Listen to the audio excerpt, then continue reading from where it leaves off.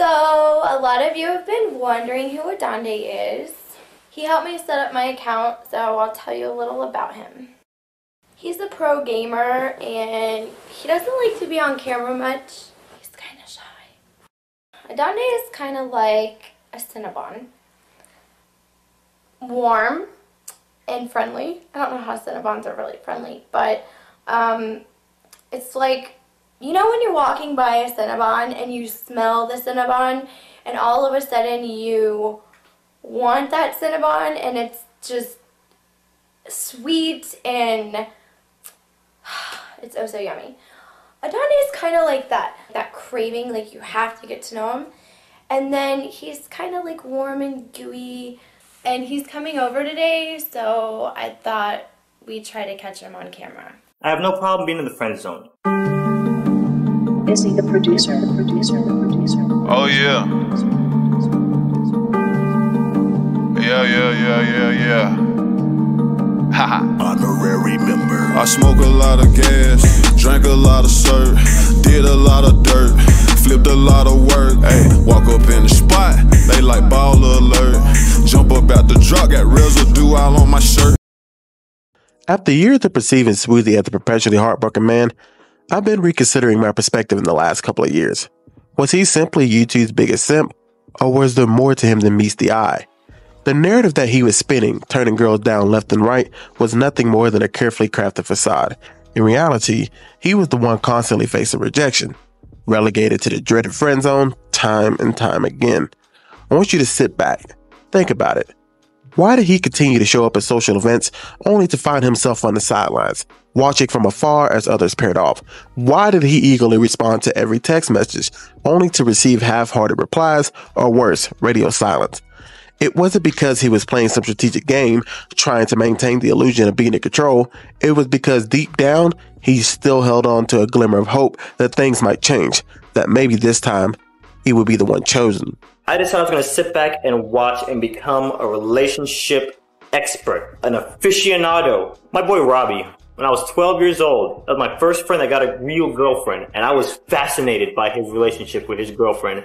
I would just sit back and just study every angle. And I could see how problems would start and see how you could fix the problems before they started. First thing I want to point out, the single people, okay, there is absolutely nothing wrong with being single, okay? Society, for some reason, wants you to feel like you're incomplete if you don't have a boyfriend or girlfriend or in some kind of relationship to where you're getting some kind of action. But time and time again, his hopes were dashed. The girls he pursued would politely decline his advances, offering the classic, "I just want to be friends" line. And he, being the kind and understanding person he is, would accept their decision with a forced smile, vowing to himself to move on.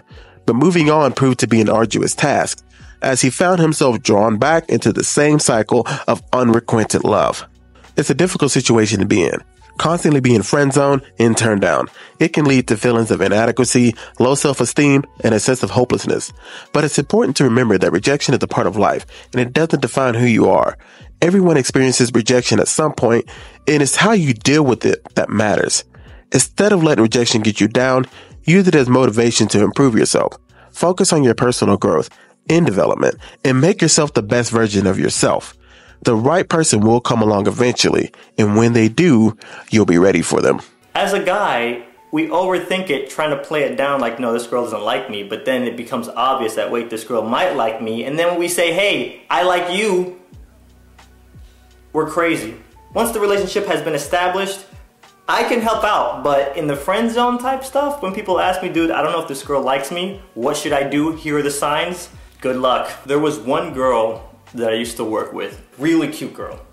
So cute to the point to where all the other lifeguards that was around me, they never wanted to go holler at her because she was just that cute. And she just never would have a boyfriend. And we were trying to figure this out, like how does a girl this cute go so long without having a boyfriend? A few weeks later, she needs help moving. You can tell your true friends by who shows up on moving day. So I go into work one day, she walks over to me and she's like, Adande, listen, I just moved from my apartment into this really big house with my sister and she's never there. She just leaves me there every day. Now, if she leaves me there again tonight, do you think it'd be okay if you just spent the night? Because I get really scared in this big old house all by myself. You know, okay, she calls me because I'm a trustworthy guy. She knows I'm not gonna try any funny business. All right, that's probably why she calls me. She wouldn't call the other guys. All right. So, you know, I pull up in her driveway, grab my book bag and my Xbox and my clothes. I go to the front door, ring the doorbell. Hear me out. All of the stories he tells leads us to believe that he was the one turning girls down, but it's clear now that he was the one being friend-zoned and turned down. He continued to be around attractive women and could not even get one marriage-minded woman. Swoozie asserts that he desires marriage and intends to wait until that for intimacy. However, he engages in kissing and cuddling, which are known to be gratifying and mood-enhancing. Can we not question the purpose of such actions, considering that they may lead to temptation and potentially conflict with the stated goal of waiting for marriage? They express confusion about Swoozie's behavior and the rationale behind these seemingly contradictory actions. In the realm of the youth, where dreams dance in our hearts, we harbored a naive belief that we, being the epitome of goodness, would automatically attract the love and attention of beautiful girls. We clung to this ideal, convinced that simply being a nice guy would magically open doors to the romantic bliss. However, we were sadly mistaken. This girl is all up on her Facebook doing yoga, so that's a thing. We're like monkeys and just make-out fighting. So as we're going at it, she's like, listen, I have a rule. I never take off my pants the first time I hook up with a guy. Hold up. A good girl? I'm about to wifey you up so hard right now, you don't even know. So then I say to her, okay, I'm probably the only guy you'll ever hear say this, but I'm totally okay with that. I'm having a lot of fun just making out, since we're being honest. The longer we're going at it, the more violent we get. She's like punching me in the stomach, I'm like kneeing her in the face. You guys seen that movie, Mr. and Mrs. Smith, with Angelina Jolie and Brad Pitt? You know the scene where they're beating the crap out? That is what's going on in this hotel room. And at one point, she bites onto my lip and she rips off a chunk of my lip. Like I start bleeding. For the first time ever during a hookup, I'm fearful of my life. And in my head, I'm like, maybe this is a good place to stop. Because the next level after this, she's probably gonna pull out a chainsaw from underneath the bed and chop me into little pieces.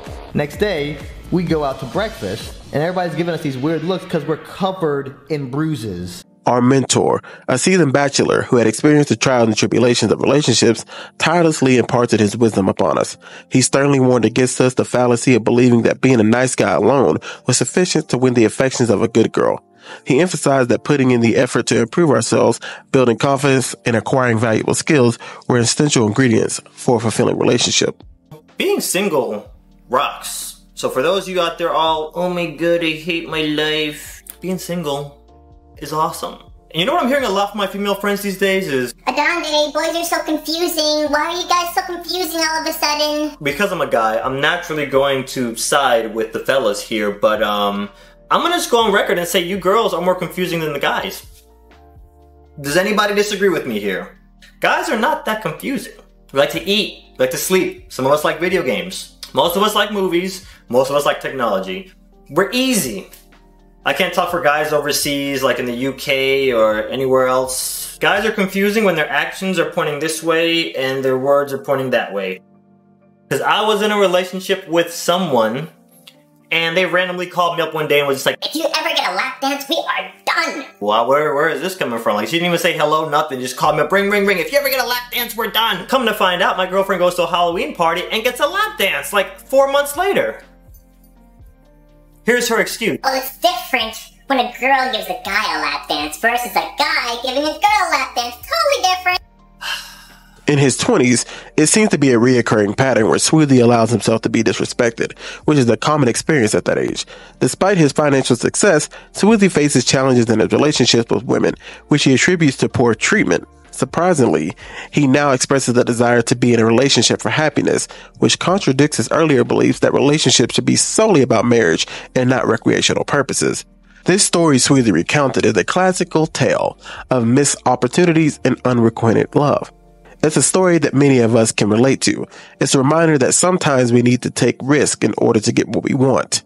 In this particular story, Swoozie was clearly interested in a woman, but he was too afraid of getting hurt to make a move. He played it safe and stayed in simp mode.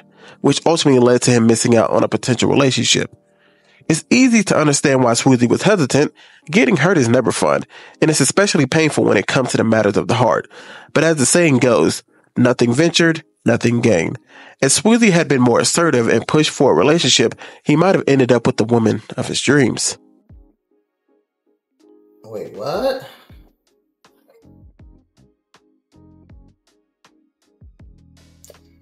And apparently one night these texts came through because two reasons. One, she had just got out of a long-term relationship and she thought she needed more time. And two, she thought I was just looking for a friend with benefits. Ooh, I spent like the next 20 hours just ejecting feelings for this girl. She didn't even call to tell me this, she just texted it to me. Like, am I that insignificant to you? Oh! The last two girls that I was in flirtationship with, as soon as we got to that step where you get into a relationship, they just kicked me to the curb. So I had lots of practice in getting rid of my feelings. It might have happened once or 5 times before, so I had become very efficient at it. She doesn't want to talk for a while, that's fine. She just got out of a long relationship, I understand. Before the end of the first night though, she calls me. Like, why are you toying with my emotions right now? And I just let it go to voicemail. And she left me the sweetest voicemail ever. Like, this girl knew what she was doing. We squashed it, and she was kind of like, yeah, I think I just overreacted.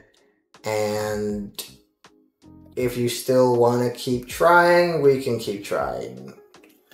We talked it out. We got back to business as usual. But that force field was back in business, baby. Security around my force field was at threat level red. And then she sends me this.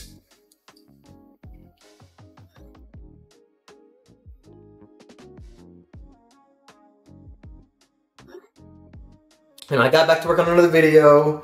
We were Skyping every night again. About a week later, she's like, please don't get mad at me for asking this. And I want you to be honest, but I get the feeling that the warmth is kind of gone between us on your end. Is that accurate? When she said that, I don't know how she knew because I was not making it obvious. I was like, yes, it is. Trust me, I want it to be there, but I just think it's going to take some time. Honestly, after I got that text, I think my emotions are just trying to figure out if you are the right person to invest into. Instead, he chose to play it safe and protect himself from potential heartbreak. And while that's perfectly a valid choice, it's also a choice that can lead to regret. As Swoozie gets older, he may start to look back on his life and wonder what might have been. He may wonder what would have happened if he had been more assertive and gone for what he wanted. It's never too late to take risks and pursue our dreams. But the older we get, the more difficult it becomes. So if there's something you want, don't be afraid to go for it. You never know what might happen. However, we see this exact story play out again with the same results. But before we get there, let's take a look at a couple more stories. How to get a guy to like you. If you're one of those girls who has your eye on a guy and he has a girlfriend, don't do that. Please don't. It's pretty simple nowadays. Have a hot profile picture or just look really good in your YouTube videos. Oh, hi there. Oh, hi. Please be single. Yes. Yes, I approve. Yes. Who else do we have here? Oh, yes. Yes. Yes. No. No pictures in your photo album with guys not named Swoozie. There he is again. He's right behind you. Swoozie seems like a weirdo here. I understand satire. However, he never speaks from a position of confidence. He speaks as if the woman is always a better person than him, and that we are lucky if a woman would ever be lucky to even be with us. Just a quick note on the sexless innkeeper. Swoozie gets fooled into housing a girl for free, so she wouldn't have to pay for a hotel. This man, 36 years old, still folds anytime an attractive woman gives him attention. They give him a kiss and make him feel like he's not like the other guys who simply wants the cookie. We understand that this is exactly what a simp would do. Look past the fact that he has social skills on YouTube because his life has shown us that he wants to just relate to us as being single. Remember, he was 25 when he started teaching us. Now that he's in his 40s, he just seems like a loser. So then I'm thinking, what do I have that Chris Brown, all these other A-list celebrities, and Logan don't have? Like, what's so special about me that literally the first time we hang out by ourselves? So it's like 1 or 2 a.m. now. We're on this couch watching TV. She starts rubbing my leg and she goes, "Is it cool if I spend the night?" I mean, I guess. So then she's like, "All right, let me borrow some pajamas." Go in my bedroom, give her some pajamas. She's on the bed. Come back outside. I turn off all the lights. Go back in the bedroom and she's asleep.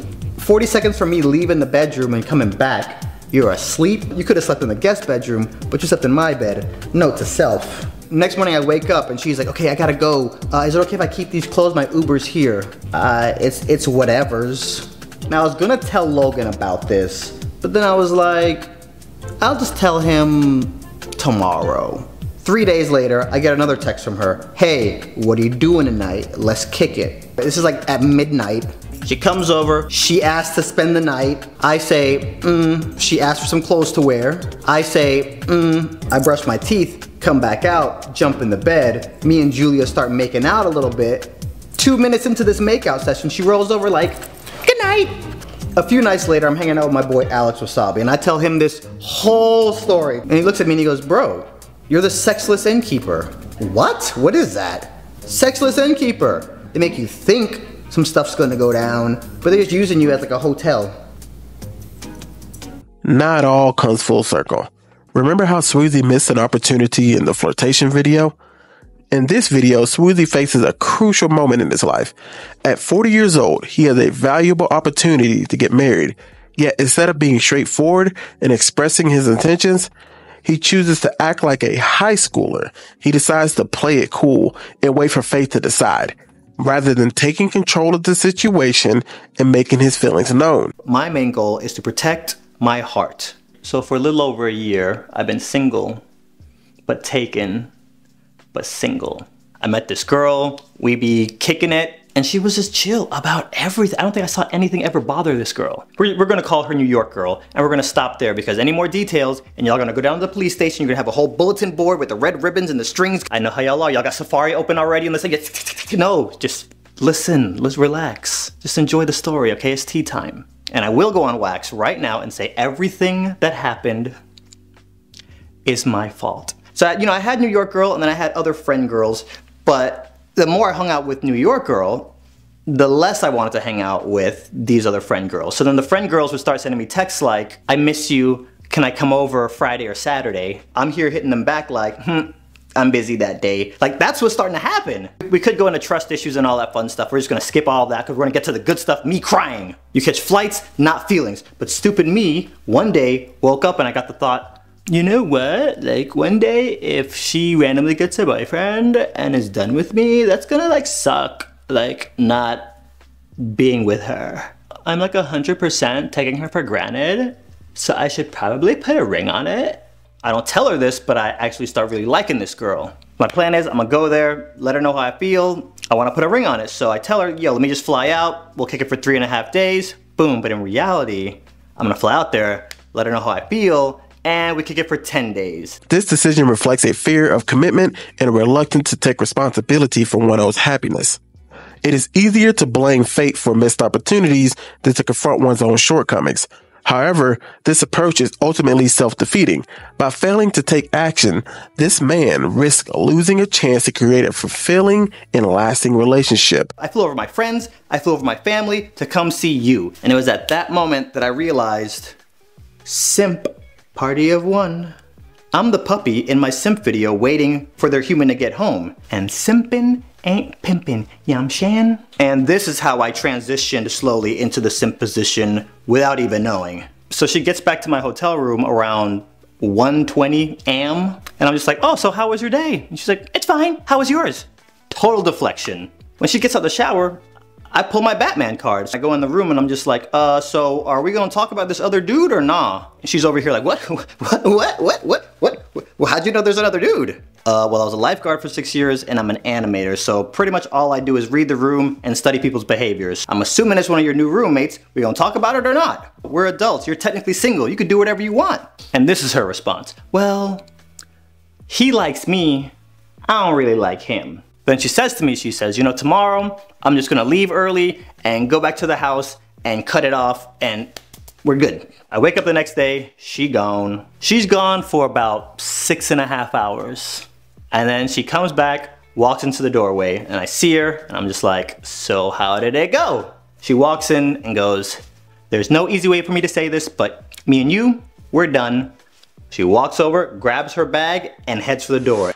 This video serves as a cautionary tale, reminding viewers that opportunities are often fleeting and that waiting for fate to decide is not a viable strategy.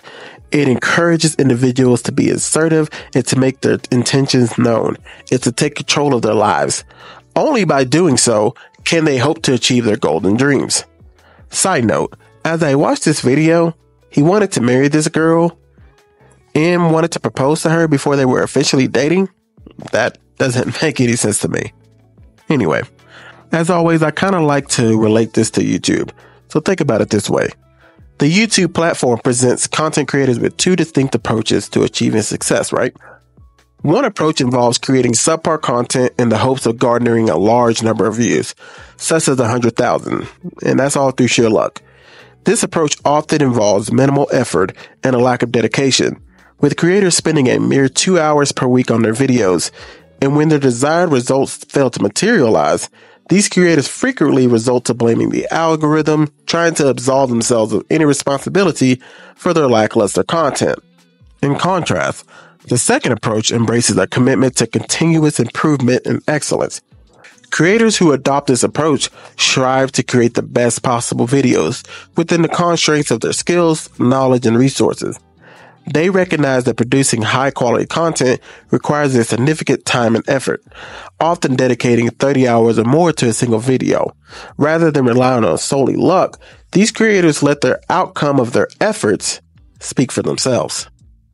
The key difference between these two approaches lies in the mindset of the creators.